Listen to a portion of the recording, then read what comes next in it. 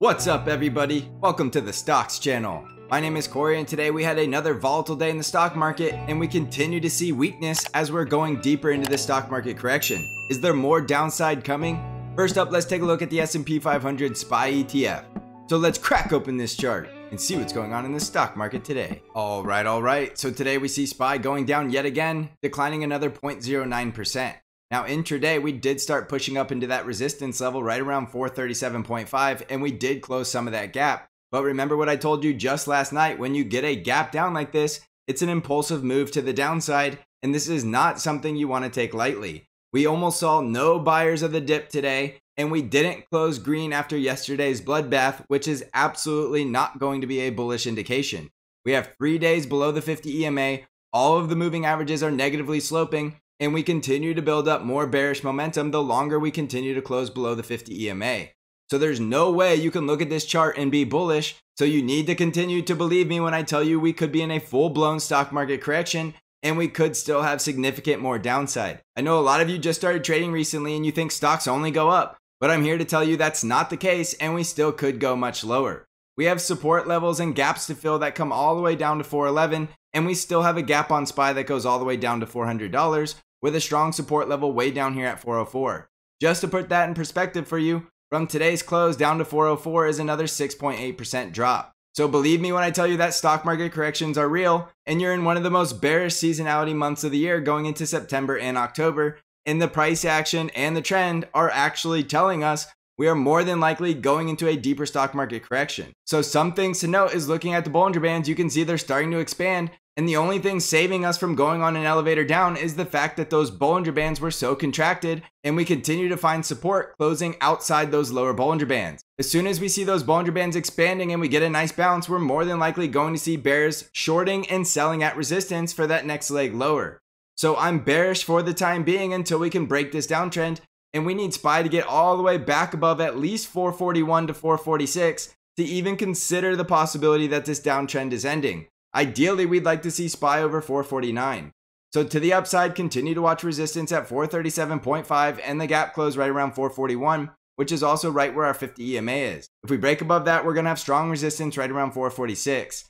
Take this price action and this trend seriously, and if I switch this over to a 1 hour chart, there's absolutely no way you can look at this chart and see anything other than a downtrend. We see lower lows and lower highs, and it's bearish and it's a downtrend until it's not. So wait for an objective breakout above a key resistance before you see this downtrend ending. Now to the downside, we still want to watch that support level right around 432, because below that, we're more than likely going to have a quick trip to 425, and below 425, we have a quick trip to 419 and the gap close at 411.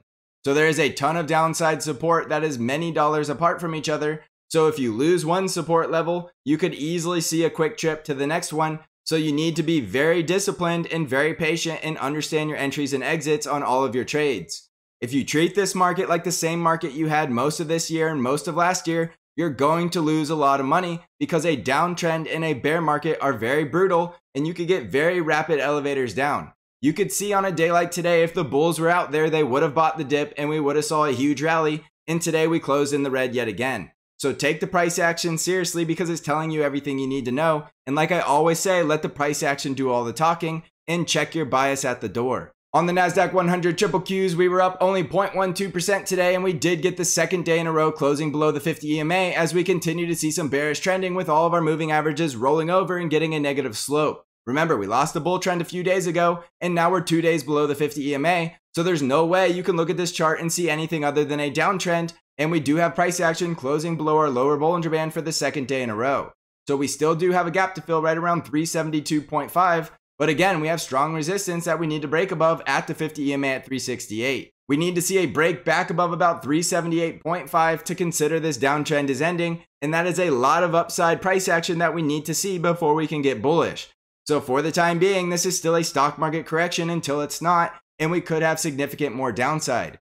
Watch support at 362.5 and 360, and below that, we're very likely coming down to 354. Below 354, look out below, because the floor falls out and we could go much lower. So like I keep telling you, take this market seriously and don't just assume that we have to bounce, because that's what you're used to.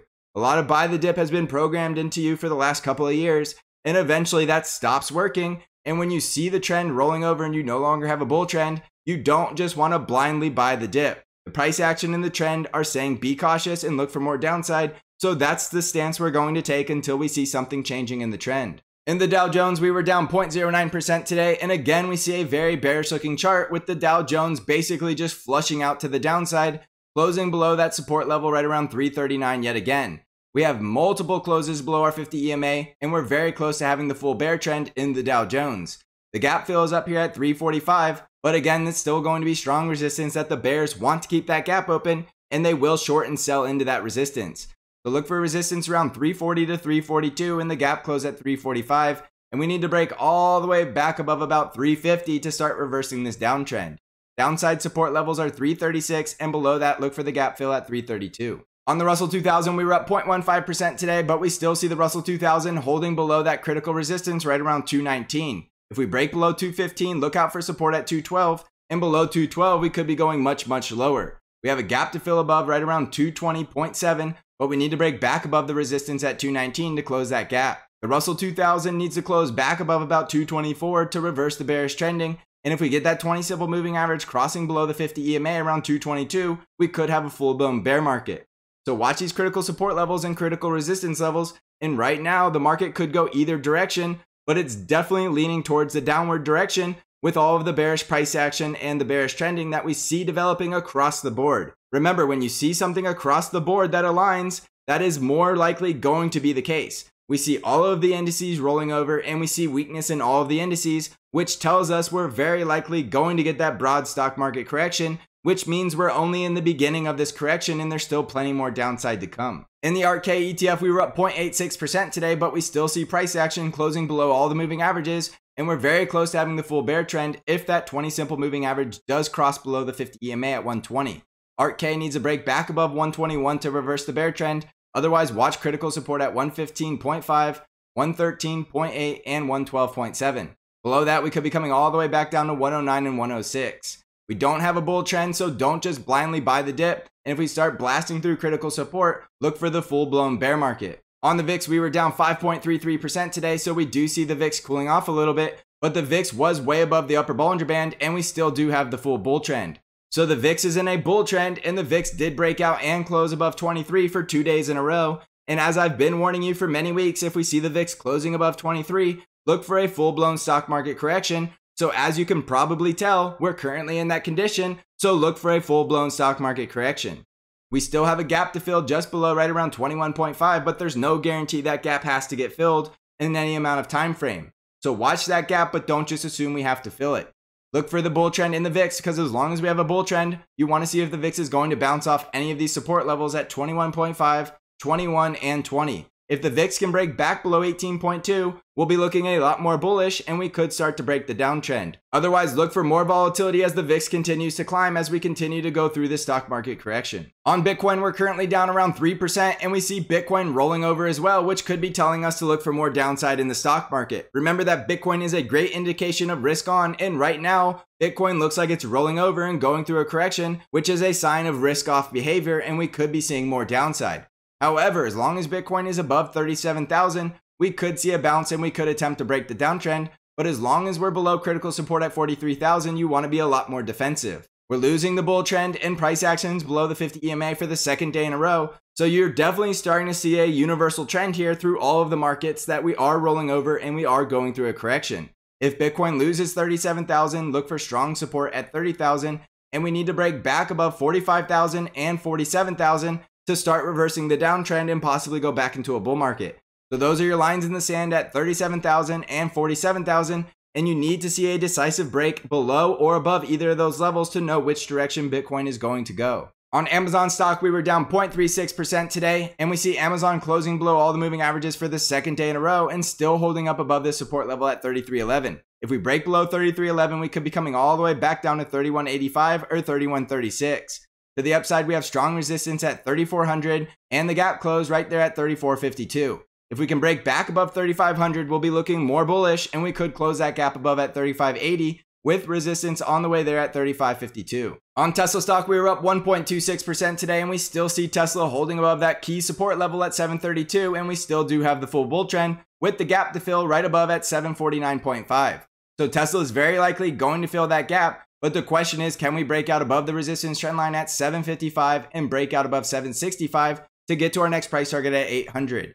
If we lose key support at 732, watch for strong support at 714.5, and below that it'll look like we're rolling over and we could be coming down to 692, 658, or 626. Below 692, Tesla will look like it's going through a full-blown correction, so that's by far the strongest support level you want to watch. As long as we have the full bull trend and price action above the 20 simple moving average, you can still remain bullish on Tesla at this time. On Apple stock, we were up 0.34% today, but again, we see Apple closing below the 50 EMA for the third day in a row. And remember that Apple did hit our price target at 157, so we could be going through that full-blown stock market correction. If Apple closes below 142, look for the gap fill at 137.